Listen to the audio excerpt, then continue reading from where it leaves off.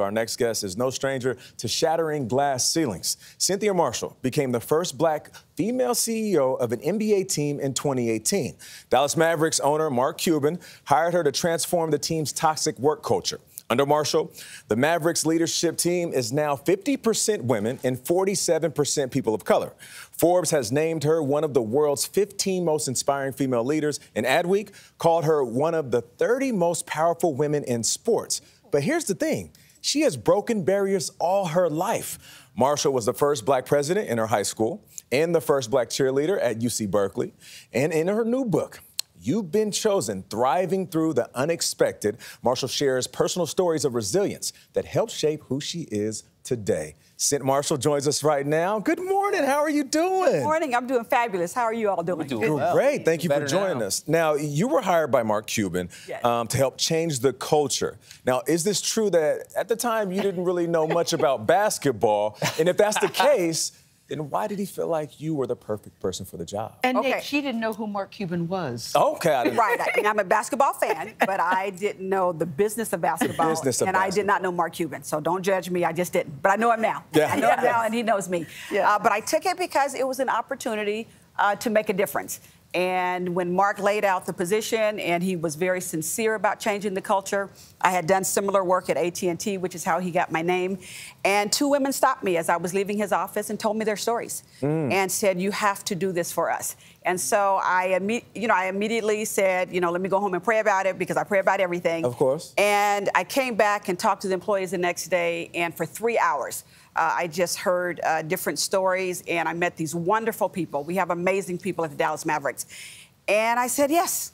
I said yes. I said yes for the sisterhood, but it turned out to be for everybody. And so it's been an amazing experience with all these fabulous people working to make a great place to work. I don't take the credit for it at all. You've got the 3 principles of leadership that you live by: listen, learn, and love. Do I have those right? Yes, my 3 L's of leadership. Yes. To be an effective leader, I need to listen to the people and truly listen at a very deep level, listen to really understand them. I had one-on-ones with every single Mavericks employee when I got there. Wow. And so to listen to the people, learn from the people. I mean, back in the day, I went to pole climbing school at AT&T just to learn, what people actually do every day, so I could have empathy for them.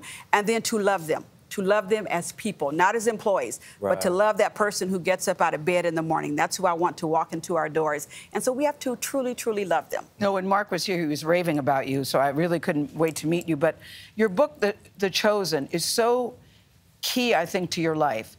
You had a very abusive father who used to beat the crap out of your mother. You give in vivid detail, broke your nose one time.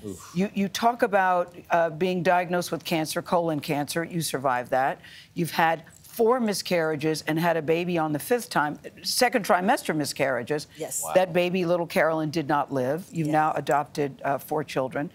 But I also look at what you've done in the corporate world, and this is what fascinated me about the book.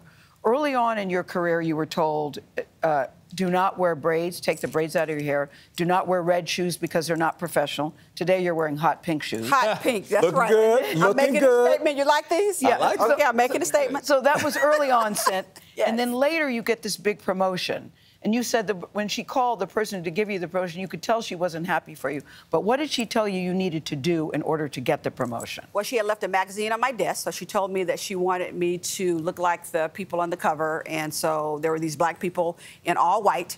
Somebody had a short haircut, so she wanted me to cut my hair. Of course, I didn't want to do it. My husband was in the background saying, I have a barber, we can do this. I'm like, no, this is She wanted you to change your name. She wanted me to change my name, so she said I couldn't be Cynt because nobody knows what a Cynt is. I have to be Cindy or Cynthia. I couldn't talk that loud. I couldn't have all these people in my office. Do not laugh too loudly. Couldn't laugh too loud. She said I was just too happy and I needed to be a little more stoic. Stop saying the word blessed. And stop saying blessed. I stopped saying lucky. Stop saying blessed, that I needed to say I was lucky. So when somebody tells you all of that, Cynt Marshall, when somebody tells you all of that, and you turned down the promotion, you said thanks, but no thanks. I had to. But when you've gotten all these obstacles to overcome, what keeps you so enthusiastic and so focused and so confident about what you do? Well, I think it's a faith that I have that I got from my mother, that no matter what happens, it's always going to come out better on the other side. And that's what the book is all about, that I've been chosen for this adversity. We've all been chosen for adversity, but we're uniquely qualified to deal with it.